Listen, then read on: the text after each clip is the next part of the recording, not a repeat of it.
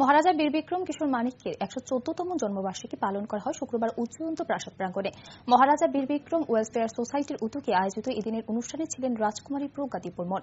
এদিন উজ্জয়ন্ত প্রাসাদে মহারাজার মূর্তিতে মাল্যদান করে একটি র্যালি বের করা হয়। এই র্যালিটি শহরের বিভিন্ন পথ পরিক্রমা করে।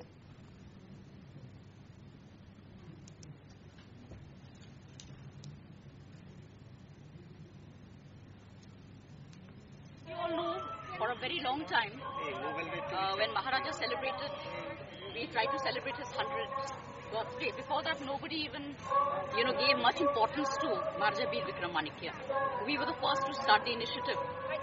As an organization, we had a lot of people who came because they recognized that Maharaja, despite all the difficulties that they were in the last century, he struggled hard to unite all the people of Tripura and do a lot for the development of the state. And not just the state, he helped people from outside as well, as we all know. And in all the different fields, he modernized Tripura. And what we see today of present-day Tripura is all thanks to Maharaja Veer Vikram Manikya.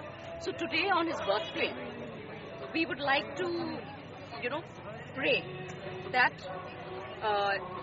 his name should go on for all the good work that he's done. And I hope this will be a message for all the people of the state to come together, to work together for the welfare of the people, because this is what Maharaja endeavored to do.